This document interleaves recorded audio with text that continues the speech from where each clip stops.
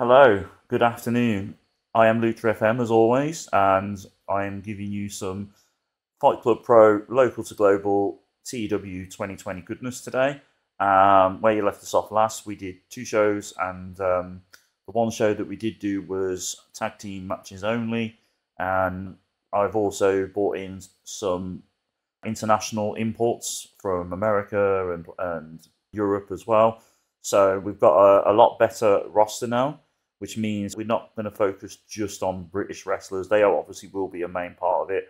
I even managed to get Bret Hart to be a road agent. So there you go. I'm very happy with that acquisition. But yeah, so when I come back in a second, I will show you how we're doing so far, and then I'll book our first show of the episode. Right, and we're back. So what I want to do first, I just want to see where we are on here. So we are slightly better than Deadlock Pro, Revolver, and Ring of Honor. We're still insignificant. We haven't risen up in popularity yet to be classed as tiny. That is the next aim. We are getting there slowly but surely. We are improving slightly, but at least we are not bottom. So this show is basically going to be trying to make the best show possible with the new wrestlers I've got. So we're going to go with a tag team match to start off with. We're going to have the tag champions Scum. That should be a good match because the three other wrestlers in that match are really good. So we'll see. The debut of Kamikaze, which is Blue Cane and Shea Purser. And we're going to obviously have Blue Cane and Shea Purser win. I don't care, BT Gun. You are going to do the job. Take it or leave it. I'll do BT Gun and Stevie. I think it's Stevie Xavier. That's it. Attack Blue Cane before the match and Shea Purser. Yeah, do that. Actually, we'll do selling. So we'll do that before the match. We'll just put that up there. Even though they shouldn't win in theory because they got beaten up, they still go on to win.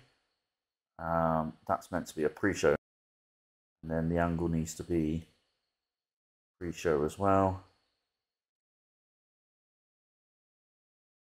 And then I'll just swap them two around. Right then, so that's that. And then next match needs to be singles match. Probably a women's match. We always want to have a women's match in here. Ginny is more than capable of holding her own against anybody. We just need to find the right opponent for her. We do lack a Valkyrie. There we go. Put her in there. See what she's like. Let's do another women's match. We'll have Killer Kelly defend her title. These are actually a tag team in TNA in real life. Well, they were. I don't know. I'm not completely up to date with that, but yeah. Right, so how long we got left? We've done 75 minutes. We need to do an angle with Ginny and Valkyrie. So we'll do Ginny on the mic, Valkyrie on the mic. Do that like so.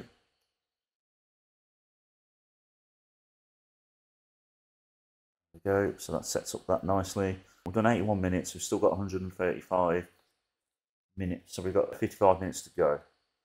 Okay, that's good. We can still do a couple of good matches here. We've got one-on-one male. Let's see who we've got. A-Kid. Let's add A-Kid in there. A-Kid versus Alan Angel should be a good match in theory. Actually, no. Scrap that. A-Kid versus Amazing Red. That would be a really good match. Match of this length does not have it. Okay. So we'll shorten the match. 15 minutes. There we go, like so. And then if Chris Sabin wins the heavyweight title, I don't want my heavyweight title matches to only be 15 minutes long. We've still got time to do. Still got another. What we'll do an angle with Kenny Williams and Chris Sabin. Microphone, Chris Sabin. Microphone. do that. We'll push that.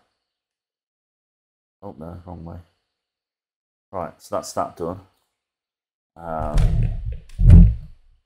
Right, so we're going to do another match. We're not going to have it as the main event. We're just going to put it just behind Kenny Williams versus Chris Sabin. But I think Thomas Billington needs to go over.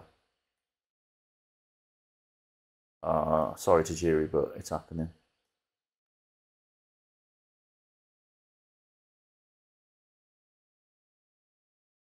Actually, I'll keep Tajiri strong so it keeps him happy because I don't want him to leave.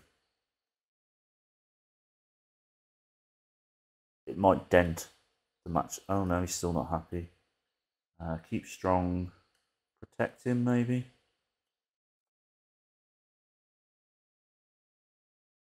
There we go. Keeps him happy.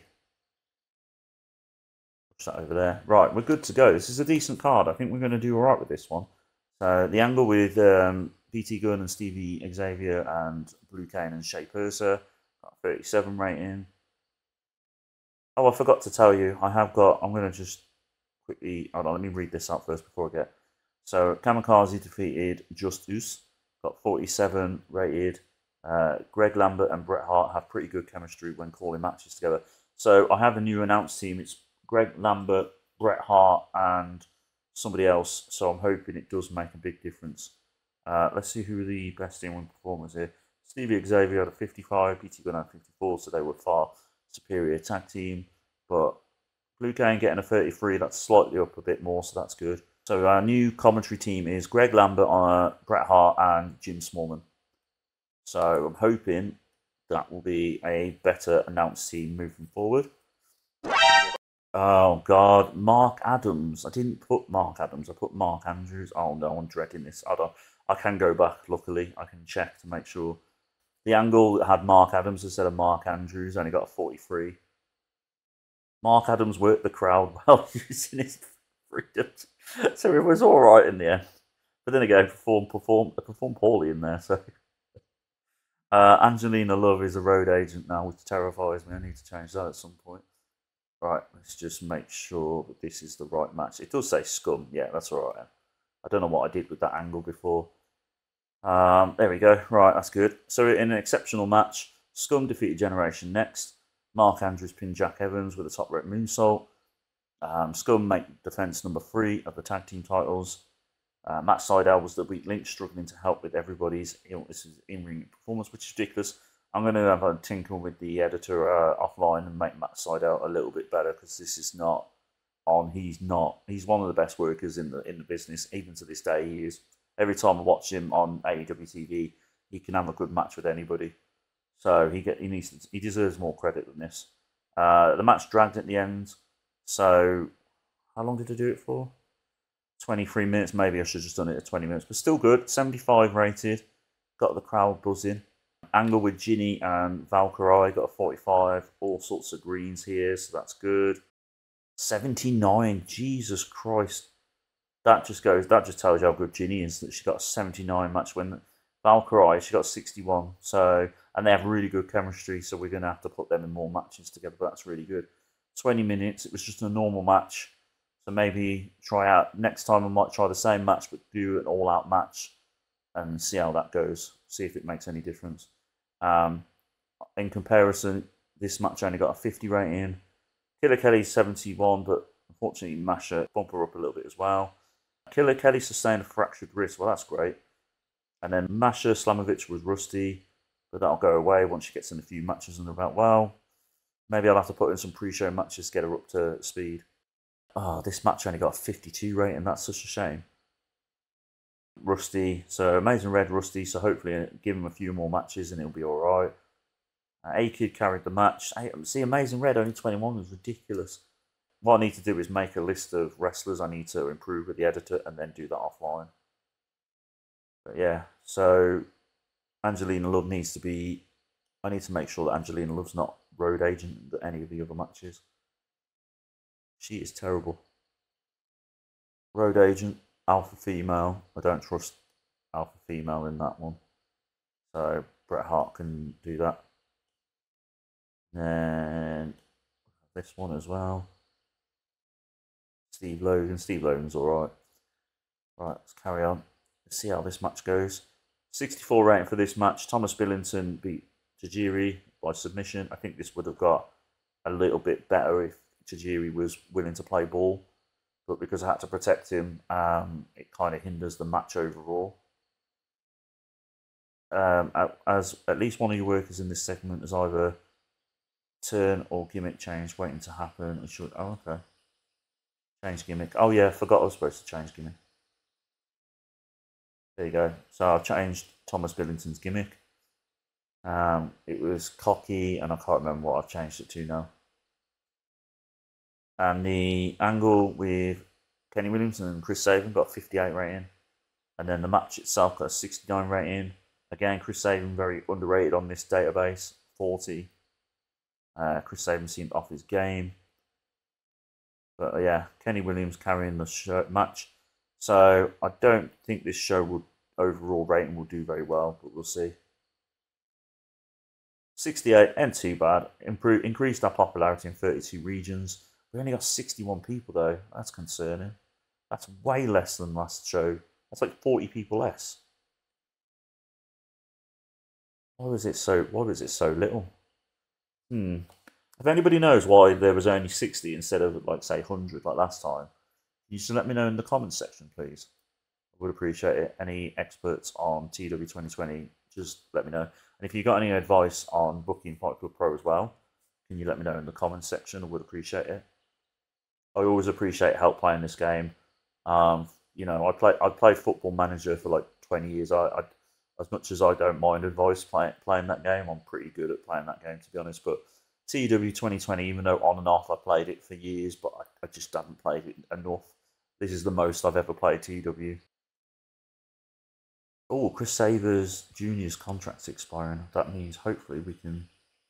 damn, not good enough to have him. Chris Saban's opinion, A kid has charisma, the kid has a lot of upside. Chris Saban, normal viewing figures. Killer Kelly's injured, so let's see how long she's injured for.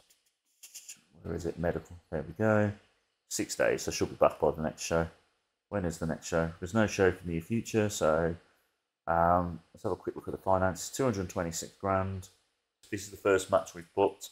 It's for the tag titles. You've got Scum versus Generation Next 3 versus Kamikaze versus Pretty Deadly. I have improved Matt Sydal and Chris Sabin so that, to get them up to the standard they should be. But yeah, so basically we're just doing this as tag team title defense. But we're also mixing in Blue Cane and Shea Purser to give them a bit of a spotlight in the tag team division. So there's that.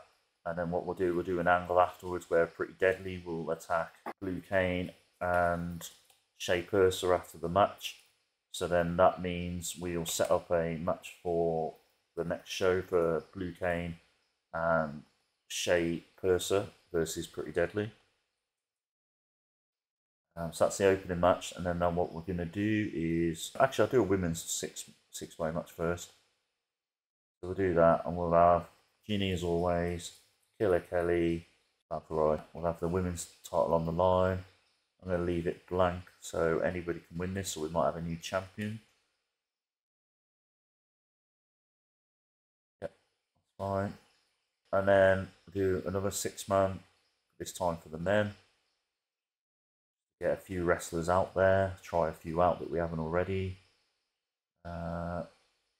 Rampage, Brown, D'Angelo, Alan Angels, Andrew Everett, Calvin Tankman, Chris Hero. See how these get on.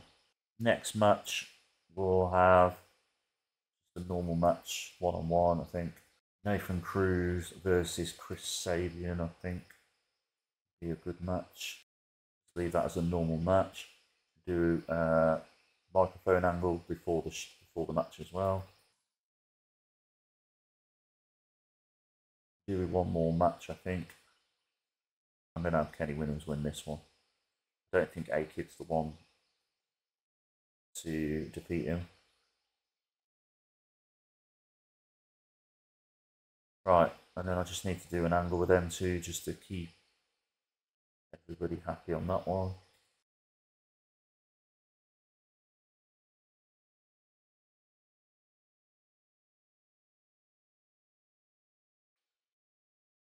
Right, that's it then. I think we're good to go. Let me just check the booking analysis. See how we get on. They're saying Alan Angel's been used too much, and so is Ivories, but other than that, they're alright. We will not be penalised because we're doing the angle. So yeah, we're good to go. Right then, so the tag team, four-way tag team match did well, got a 76 rating. Obviously, because we've got Morgan Webster and Mark Andrews. Mark Andrews with a 91 rating. I think that's the highest I've seen on this save so far. I could be wrong. In a way, I don't want to have these two as singles wrestlers, but they are really good. Maybe eventually what I'll probably do is have these two in a feud against each other for the title, but we'll see. At the moment, they're just really good as a tag team, and they help, obviously, with these as well. Blue Cane got a 36, Shea Purser got a 29, so that's not good, but Kit Wilson and Elton Prince did alright. Matt Sydal got a 72, which was way better than the last one. Jack Evans should be rated better for in-ring performance, really. Mark Andrews felt really good, so I need to give Mark Andrews some praise, I think, as well as Morgan Webster, so I need to praise them. The angle afterwards did okay, 32. The six-way women's match, Killer Kelly pinned Ivories. Oh, I forgot Killer Kelly's the women's champion, and she's not Ginny. But yeah, Killer Kelly defended the title successfully for the second time. Ginny got an 85 rating, Killer Kelly got 67, so did Valkyrie, so did Ivories. Kaylee Ray got 75. So at least the women's division is looking a lot better now. At least we can vary it up a bit with who we put in there. Six ways men's match, Rampage Brown won, got a 71 rating. Rampage Brown got a 75 rating, and so did and Calvin Tank got a 73 rating. The rest were okay. Angle with Nathan Cruz and Chris Sabin got a 54, which ain't too bad. The match got an 81 rating, which is good. That's what I want to see. Chris Sabin only got 64 rating again. That should be better than what it is. But nothing I can do about it. I've upped his attributes. I'm not going to like up them to ridiculous amounts because that's just spoiling it. But I tried to do it as realistic as possible for Chris Sabin and Matt Sydal, so they weren't over the top with the attributes, but they were decent enough. Angle with Kenny Williams and A-Kid got a 34 rated. A-Kid was not good on scripts, so I need to remember that for next time. And then the match got a 79 rating, so not too bad at all. A-Kid did alright, got a 59 rating. Actually, I thought it was 69, so no, he didn't do alright. Kenny Williams stood out with 79 rating, so could do with praising him. But 79 rated for the main event, which ain't too bad. Now let's see how the show did overall.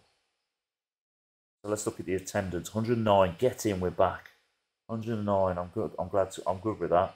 Overall rating 75 as well. Improved the popularity in 32 regions, but yeah, really good. I'm glad that's the highest crowd we've done. Better than last show, we only got 60 odd. So that's good. So I need to give Morgan Webster, Mark Andrews, and probably Kenny Williams.